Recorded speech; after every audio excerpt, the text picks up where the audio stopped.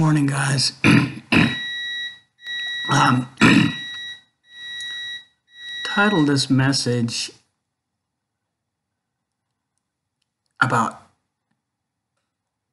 we want to give God a sacrifice of our best, and the acceptable sacrifice He wants is our worst. He wants our sin. I'm like, man, when He started dealing with me about that, I was like, man, God, okay, I get some of it. But so I'm going to I'll probably put some scriptures in here too, but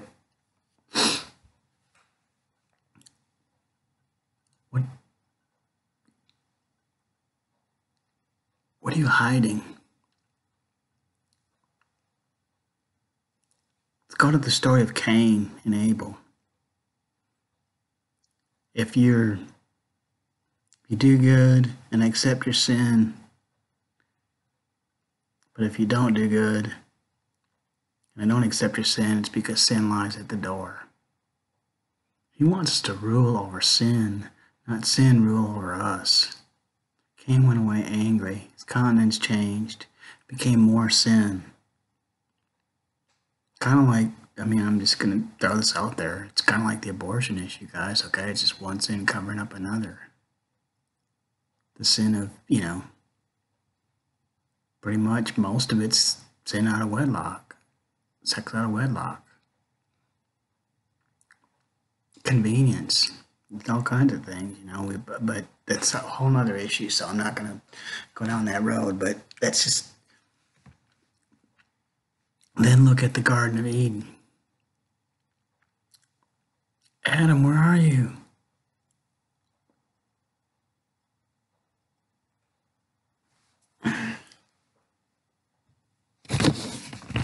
Okay, I had to find this guy, sorry. Adam, where are you? God knew where he was. He created heaven and earth. They were silent. They were hiding because of sin, because of their nakedness, because they disobeyed God. So this is part of what I'm saying, guys, okay? I'm going to get there in a second. To the rest of this, please listen to this whole message because it's really, really imperative, okay? It dealt with me a little bit ago, maybe a few weeks ago. He said, look up the Sound of Silence song. Like, I kind of remember that, as a kid. It was written in 1963. I'm just going to read a couple things of it. Hello, darkness, my old friend. I've come to talk with you again because a vision softly creeping left its seeds while I was sleeping. And the vision that it planted in my brain still remains with the sound of silence. Then at the end, to the neon god they made, and the sign flashed out its warning in the words that it was forming. And the sign said, the words of the prophets are written on the subway walls and the tenement halls, and whispered the sounds of silence. The enemy wants you to be silent, guys. God wants you to come to him with prayer and supplication. Cry out to him. It's time to cry out, weep between the porch and the altar, guys. All of us, I've got this video out about a storm coming to America. I even had to date it. I don't like to do that. And then he told me it was 8/11 when it started. And this was like 8/6 or something when I had the dream.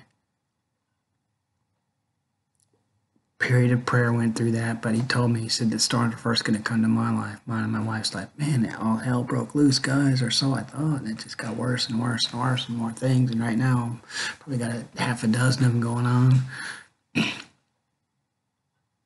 One of them was self-inflicted, pretty bad, kind of ugly. But when it finally came out, it didn't come out because I got caught as much as because I prayed about it for months. Kind of knew it was there, kind of didn't, but it was hidden. He wants that ugliness. Why? Does he want, you go to a wedding, and especially if it's a family member, you want to buy him something nice. You feel bad if you would feel bad if you went and didn't go and get him something. The marriage supper of the Lamb, he's calling us to the wedding. He wants his bride to be spotless, pure, clean, without blemish or wrinkle. So you buy him something nice, or on their registry or whatever. So our thinking is, hey, I'm going to go to the king. So I'm going to buy him something nice. He doesn't want your money, guys. He doesn't want your ability, guys. He wants your availability. Why would, we want to give him the best we have, of course. And he wants the worst we have. Why? That's what I asked him. I was like, man, God, it doesn't make a lot of sense. Kind of does and kind of doesn't. My spirit, it did, but I hadn't got there yet. Why would you want our worst? The darkest places in our hearts where we won't even go. And told our wives or spouses, we hide it from ourselves, from God, like Adam did, and Eve did. That's why he wants it, because that's what separates us from the love of God. And that was the whole point of the cross of Jesus, to take our sins.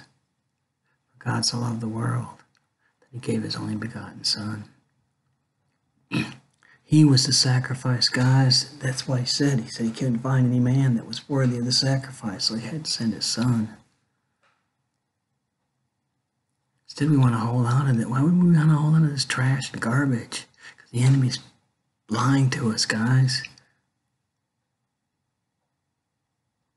He wants that dirt, the places that we won't go. Why? Because it'll set us free. That's what he did when he went down to hell, took the keys to the death, hell, and the grave. He wants the worst in our lives so we can live a victorious life, guys. Not a religious sacrifice, I gave, I gave $1 million or whatever, or, look at the widow's mite, or that whole story.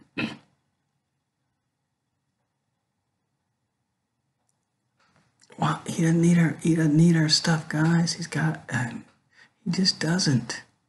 It's like me at Christmas. I try to keep my kids ask me, what do I want? I try to keep something inexpensive, like a belt or some socks or something that they don't have to spend a lot of money on. Because, I don't want to spend a lot of money for one. And, even if they do have it, and I appreciate the thought. But if I need something, I just go get it. Or ask my wife to go get it. If it's something that has to be, picked, because she's kind of picky on the clothes and stuff like that. But me, I don't care. A belt's a belt. But to honor her too, it's like, okay, honey, I need a belt. Either I'll have to go with her or let her pick it out.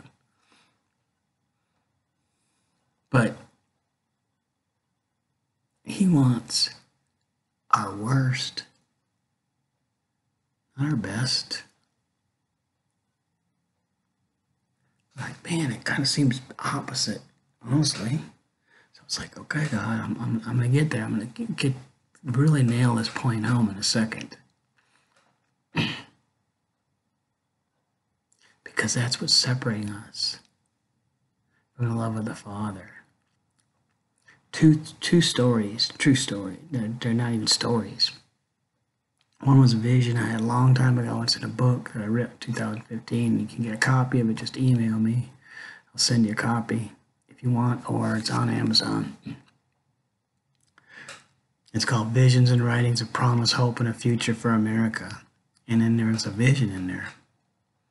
And in this vision, I don't even need the book because I remember it. And in this vision, I was standing there in this beautiful garden. Jesus appeared before me in the garden. And he said, how does your garden grow? And I'm like, look, God, there's trees over here that are beautiful. The hedges are manicured. The lawn's kept up. Everything just looked green and good. But over in the corner was this dark room spot. And it was attached to the earth. and it smelled like death, and it looked like death, and it was just black, dark, and I wouldn't even go there. And Jesus' eyes focused in on that with fire in his eyes, and I knew I had to go there with him. And when I went there, he went in, and the light shone. Darkness went, had to flee, and I was set free. So here's a couple of them. Okay, so he wants those dark, dark spots, guys, in your life that you sometimes, sometimes people have them from childhood all the way up till in their 60s, or 70s. Places you won't even go. That's the acceptable offering that he wants. He doesn't want a burnt offering from us. He doesn't want our best. He doesn't want our money. He doesn't want our finery. Us to say that we sacrifice time. A lot of that, within this denomination, a lot of that's religious garbage anyhow, honestly. He wants your obedience, your availability. He wants to walk with you in the cool of the day and talk to you in the cool of the day. But that sin is separating you. I want to say three stories here that are going to help. One is about the prodigal son. One is about a dog named Precious. Well, two. Okay. So the prodigal son, I was just praying one day, and it was just kind of like, okay, there it is. It kind of dawned on me. All right. Here's the prodigal son. Said he was in a far-off journey, stole his dad's inheritance, stole all the money, defamed the name, shame, guilt, condemnation. He's off riding, righteous living. You can just imagine. I don't know what it was like back then, but, just living in sin. Till he ran out of cash. Eating pig food that nobody gave him, he had to steal. So I guess he was living in there too. Came to himself. Said it was a far-off land, a far-off journey to get there. So, it was a long time to get home probably. Because he's walking, didn't have a car. He's still a ways off, and his dad sees him. The father sees him and runs to him. This is my point, guys. This is where I'm getting. The whole story is cool, and good and awesome. Runs to him. But one of the things he did was told his servants, he said, get the best robe I have. Not one that he just bought at Walmart. There wasn't a Walmart back then, but not a hand-me-down, not one that was moth-eaten, sitting in the back of his closet. The best he had. And he put it on him. But guys, this is my point. When he put him on him, and he was standing in front of him, the father looked at him with love for his son. The best he had for the worst he had. He was a scoundrel. Okay, most of you that have kids, if it was your kids and they came back and they had gotten on drugs and all kinds of crazy stuff, the people around the families on drugs, but drinking probably and riotous women and stuff, you have a laundry list where you can come back, but how are you going to pay me back? How are you going to pay your brother back? How are you going to rectify, remedy the situation? What are you going to do? How are you going to repent? You can't live in the house, but you can live in the garage because they don't trust you. You got to go to AA or drug rehab or whatever. You really need to clean up because you look like a pig, smell like a pig, because you probably haven't bathed in days, if not months. You probably still got pig food stuck in your teeth because you haven't had a chance to brush them. Clean up first. No, none of that. Put the clean, best robe he had on. Man, most of us wouldn't do that, would you? If I deal with the homeless a lot. I would probably want him to take a shower before I give him something nice to put on. Simple common sense, seemingly. It's in Revelation, guys. Jesus has a robe of righteousness for us, dipped in the blood of the Lamb, a white robe, without spot, blemish, or wrinkle. There's other verses in there too. Why? So when we come before the Father, yeah, the sin's still there. That pig food was still in that kid. But you could see the robe. That's what God sees. That robe of righteousness. Of course it's a choice, guys. I'm not saying that if that's what he wants. That's the offering he wants. That sin that's within. Those dark, deep, hurtful places, ugly, messy, stinky. Because he sees us then with that robe of righteousness uncovered on the blood of the Lamb, his son's sacrifice, not our lame sacrifices. They're not worthy anyhow, guys. There's nothing we got that's worthy to bring to him.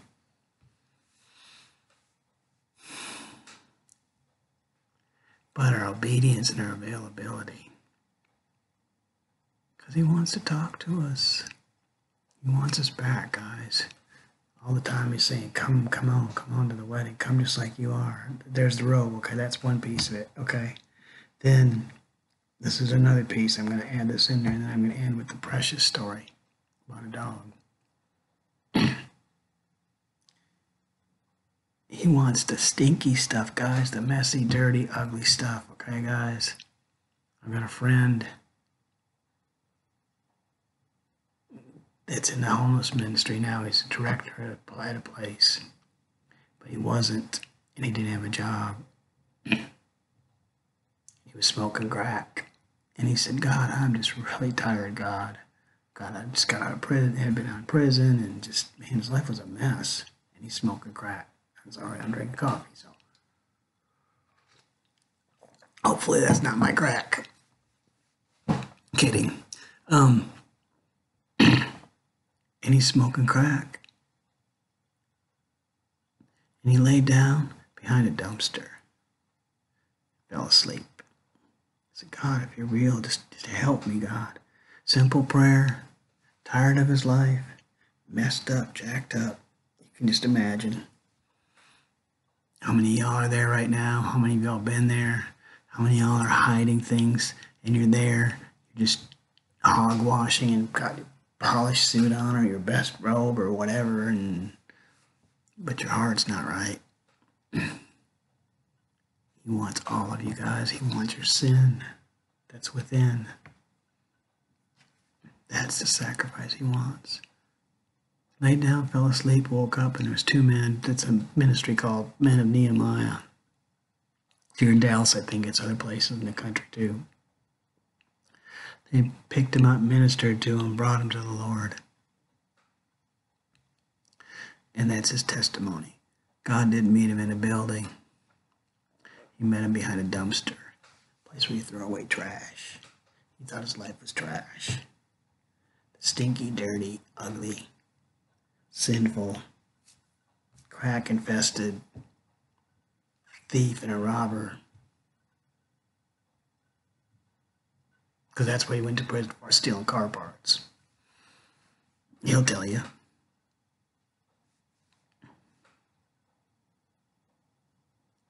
Then, recently, and I'm not going to give you the details of it, but someone I know, toilet stopped up for like third or fourth time. Tried to fix it. Sewage water kind of creeping up even from underneath the tile in the kitchen.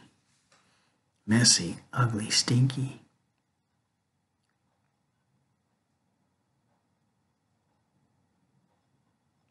A week later, everything's not fixed, but it's going to get fixed, and the insurance is going to take care of it, and the whole front of their house is going to get remodeled. Brand new, all the way down to giving them some cash for towels. Now they're thanking God for it. Stinky. Seeming, I know that's, kind of a little out there is in the natural, but the other one is a lot more in the spiritual. But still, this is one stinky part for me. Dirty. I had this dog, her name was Olive Oil. And I came back to the Lord from a prodigal son. That's a long story. Just look at my story about my testimony, about my testimony is God's grace. But she was there when I came back. And after that, when I finally did really come back to the Lord and really gave him all the stinky stuff, the dirty stuff, and my life was completely changed. 2 a.m, he'd wake me up. This morning was 12. I'd hear this little dog's pitter-patter come down the hallway. And she'd sit in my lap. Pretty much the whole time I'd pray, her right next to me. And then we'd go to bed together again. She died. Pretty suddenly. And it hurt. I was a little mad at God. And my wife saw how upset I was. 7 days. She started looking on the internet for dogs. And on the 7th day, we got a dog. It looked a lot like her. My wife named her Precious.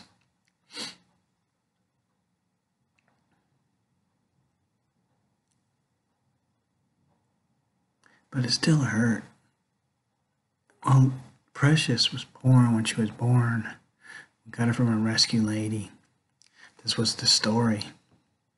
Probably, well, anyhow, I don't need to tell the whole story, but the dog was born, and all the dogs were born, all the puppies were born, and the dog was just laying there, and the lady was like, came back about 10 minutes later, looked at her, and she's like, man, there's something still wrong with this dog. Well, she realized she still had a puppy in her.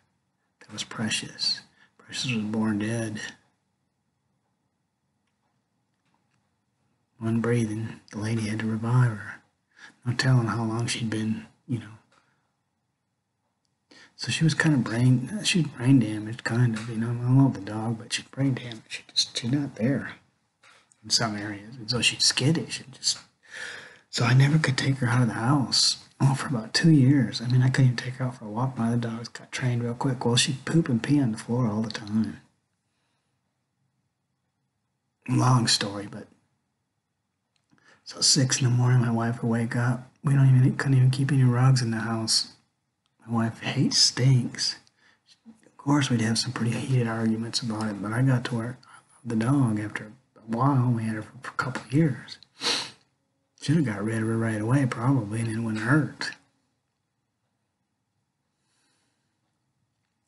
Finally, my wife had enough. The dog diarrheaed on the floor. Well, she'd wake up at 6 a.m, and step and pee. Of course, we'd have some pretty heated arguments. And I just kind of blew it off and ignored her because I wanted to keep the dog. Hurt my other dog, but it was sin. My sin. I ignoring, my wife over a dog. Even probably deeper than that. So one day, she diarrheaed in the house. My wife just threw her out in the yard. And she ran off. And we chased her down for about 15, 20 minutes. And the neighbors saw her. And people were looking for her. And she was gone. And the first night I was really kind of mad at my wife, but yet not. But we just really didn't talk about it. I didn't even really hardly pray about it much. Well, that night my wife sat out in the garage, slept out in the garage, with her phone in the air, holding her phone up, with praise and worship music, because that's what we would do when we were gone. We'd leave the radio on for the dog. TV on for the dog. hoping she'd come back. That morning, or the day or two later, 4 in the morning, it's raining. My wife's walking through the muddy alley. I can hear her out there praying and looking for the dog. 3 days, guys. I didn't see the dog at all after the first 15 minutes for 3 days. Drove all over the neighborhood, up and down alleys, 5-mile radius. Called the dog, my wife did. It was a Tuesday morning. My wife went to church to go to prayer, and it was like 5:45 in the morning. This is my point. God needed that stinky part of my life from a stinky dog. Her name was Precious. It's on the internet. Come home, Precious. That's what he's saying to you guys. Come home, Precious. But so I prayed and I said, God, the enemy, the devil, is making my wife feel like this was her fault. I could see it. She was really tore up. But it was my fault, my sin, my disobedience to you, to my wife, even to the dog. Not training it properly, not, just letting it poop and pee in the house. I tried, I did. Not like I should have, though, probably, honestly. So kind of halfway. I said, Jesus, what would you do? What do I do? Because I don't know. I'm hurt. My wife's hurt. The dog's gone. 3 days. And like I said, this dog is retarded. I hate to say it, I love the dog. She's gotten a lot better now, but seemingly over the past 6-8 months, but still.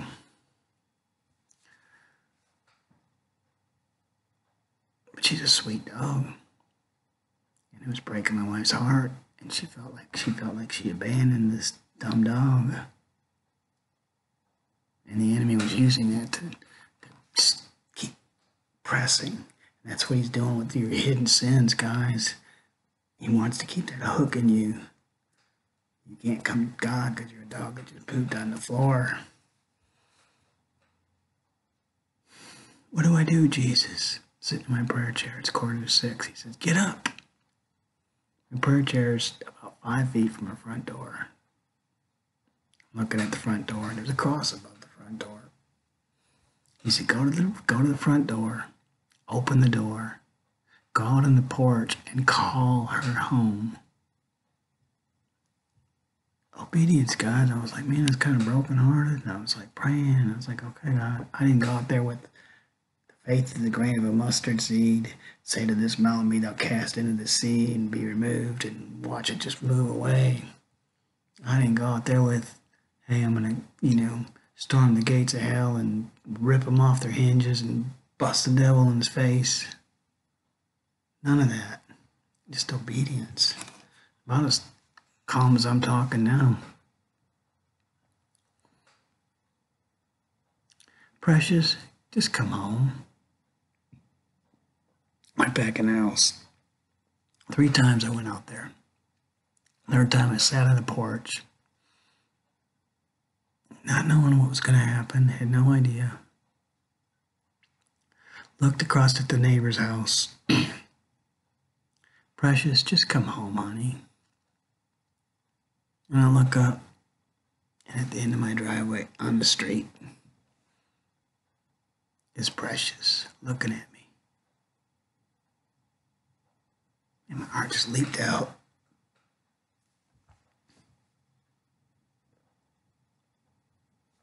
God wasn't through yet.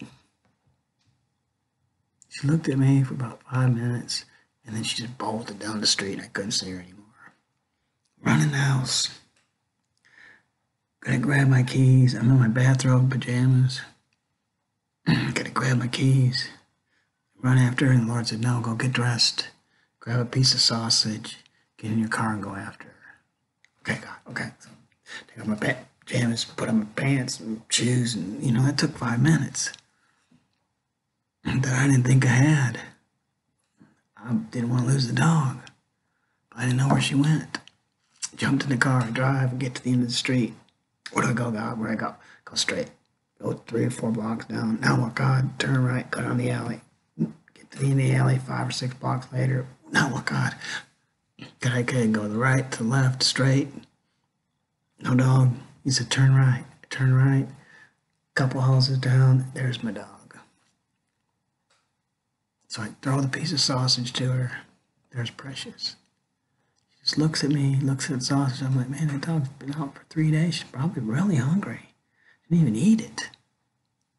Called her. She just kind of looked at me with this really dumb look.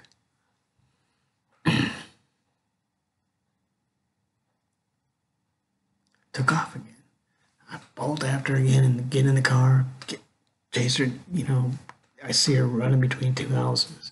Halfway down the street again, 4 or 5 houses down, I see her bolt between these 2 houses. Just got a glimpse of her, really. So I run between these houses and look to the left, there's a big open backyard. But the one to the right, there's a fence. And I look a little closer, and there she is cowering in the bushes. She had gotten trapped somehow, kind of. But she was still not trapped. She was 30 or 40 feet away. So I slowly walked over there, kept calling her name.